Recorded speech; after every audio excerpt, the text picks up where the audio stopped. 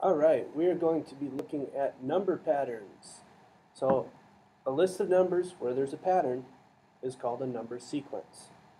And all the numbers that make up that sequence are called its members or its terms. So I have two sequences here.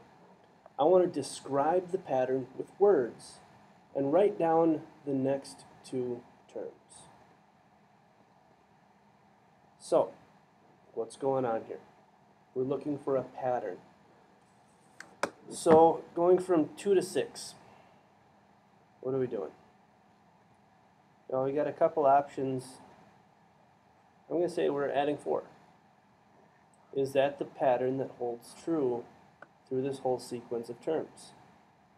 6 plus 4 is 10. 10 plus 4 is 14. So we are start with 2. Then each term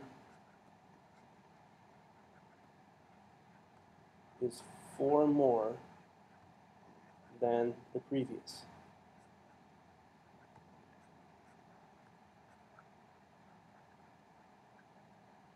And how would we find the next two terms? Well, let's think about that. To get from the first to the second, we added 4. Second to the third, we added 4. Third to the fourth, we add 4.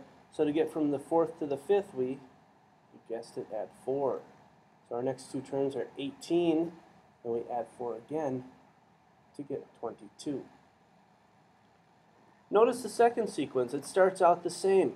2, 6, but then it's not 10. So it's not adding 4 consistently. So we have to think of a different way to get from 2 to 6.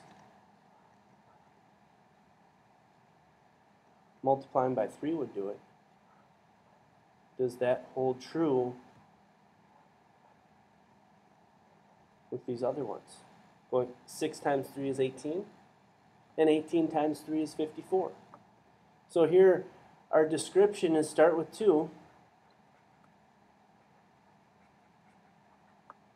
and then each term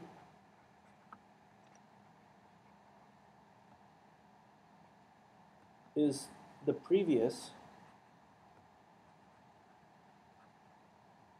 multiplied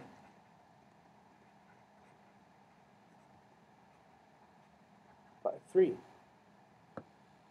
So, how are we going to get our next two terms?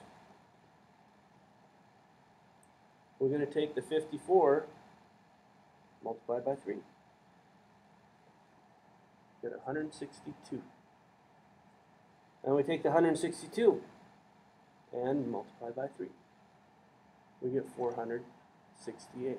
I could ask you for the next 100 terms, and you could eventually list them all out. It would just take you a while.